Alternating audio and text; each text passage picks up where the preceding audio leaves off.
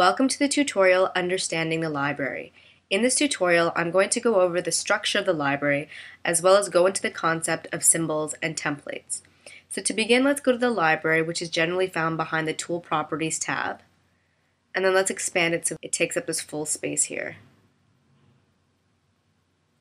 So the library is a place that you can store characters, backgrounds, props, anything that you've made in the software so that you can reuse it in a different scene throughout different projects on different computers. You can even transfer templates that are stored in the library through the network to other people's computers, and they can use it in the software on their own system.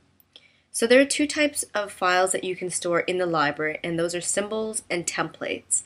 So to create a symbol, which we haven't done yet in Animate Pro, but we did do in the previous Animate videos, you just have to select whatever you want to create into a symbol and you press this button here at the top. And then you can rename it to whatever you want.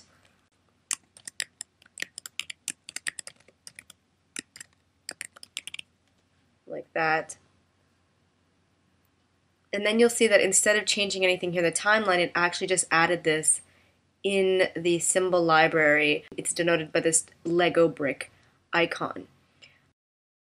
What a symbol is exactly, and I think Flash users are a bit more familiar with it than maybe Toon Boom software users, but it's like a container that you can contain an entire animated sequence in. You can just have one character in it, you can have multiple body parts, a single body part, and then connect them together in the timeline. It's just like a container that you can then animate directly on. And if I drag this into the timeline, you can see that's denoted by this film strip. That's how you can tell the difference between what a symbol is in the timeline and what regular drawings are in the timeline, or even templates, because templates look identical to the original. The difference, though, is that symbols are actually linked to the original. And what this means is that if I make a change to this symbol that's currently in my timeline, that change will be saved and updated in the symbol that's currently in the symbol library. And if I've dragged and dropped this symbol several times throughout my project, then this change that I've made will effectively be updated throughout my entire project, throughout all those symbols. The way to manipulate or make a change to a symbol is that you simply have to double click somewhere on this film strip in the timeline, and then now you're inside that container, you're inside that symbol. And what is inside that symbol is exactly what is outside it. That's the template that we encapsulated or encased in the symbol. It's that Karate Rabbit master. And you can tell that you're inside a symbol due to several visual indications. The first being this crosshair here. Secondly, at the top you can see the Lego brick and the symbol name, and then beside it that you can return to the scene using the top or home link, like that. Whenever you create or make a symbol that you put in your symbol library, it is local to that scene. And what that means is that you can only access this symbol in this scene. If you create or open a new scene on your computer, this symbol library will be empty, or it will not have this symbol in it. If you would like this symbol to be available to multiple scenes or multiple projects on your computer, then you'd have to create a template from it. So that's one of the big differences, because with templates, not only are they not linked to the original, so if I made a change to this template here, or a template that I dragged and dropped from the template library, it would not update throughout these templates. Not to mention that if I open up a different scene, or if I create a new scene on my computer, these templates will in fact be there. They exist on a place on my hard drive, so I can always search for them, but they will open up automatically. So now let's take a look at the library structure. So the first thing we're going to take a look at is the View menu, which is right here. So if you click on it, you can see that you have three menu items: View, Edit, and Folders. These are all the options that also exist if you right-click in certain windows of the library.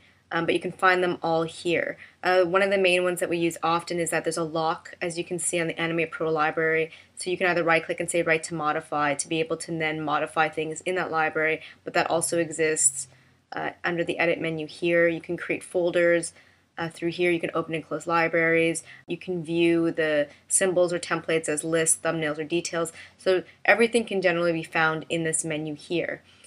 We also have a toolbar here, which once again is another redundancy, which is generally good. Sometimes people have difficulties finding things either through this menu because they don't see it or right-clicking, so we have a very obvious toolbar here that does all those things.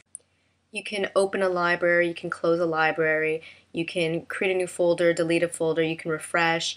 You can view your templates or symbols in the right side of the library as lists, what it is right now, as details, which gives you some type of information. Here it's telling you that it's a template and not a symbol, or as thumbnails, which people find very useful because they can see an actual little thumbnail of your template. And if you don't like this toolbar and you find it sort of bulky and it gets in the way, you can always get rid of it by going to Windows, Toolbars, Library View, and it eliminates it, or you can bring it back exactly the same way. So this brings me into the next part of the library right here, which is the drawing substitution or preview window. So if you click on a template, you can actually preview it if it's an animated template by clicking on the play button here, like that. You can even make this bigger, so you can even see it bigger, which is a pretty neat thing. If you have a template with multiple drawings, like I know we have for the Karate Master, then if you slide along these nudges, you can see that, you can see the 3/4 and profile view, which is pretty cool. So you can see what else exists in that template through this preview window here. The next part of the library is where we house the actual library. So we have a symbol library and we have the Animate Pro library. So the symbol library is unique. You cannot create another symbol library. This is the only place in your scene where symbols can be housed. You can make subfolders for your symbol by right-clicking and saying New Folder, and then one appears beneath. So you can at least organize your symbols, but you can never create another symbol folder because they are so unique in their coding. They can only be stored here. However, for the template libraries, such as the Animate Pro library, you can create many, many subfolders, and you can open up other libraries that have templates in them. So templates are less finicky. So the last part of the library is the one that I've pretty much already showed you. The only thing that you might want to know is that through right-clicking, you can once again change the views, which is, I think, the only thing you need to know about it. And otherwise, it's really just there so you can see what are in your libraries that are listed here on the left side. So that's it for the tutorial, Understanding the Library. Stay tuned for the next tutorial, Structuring the Library.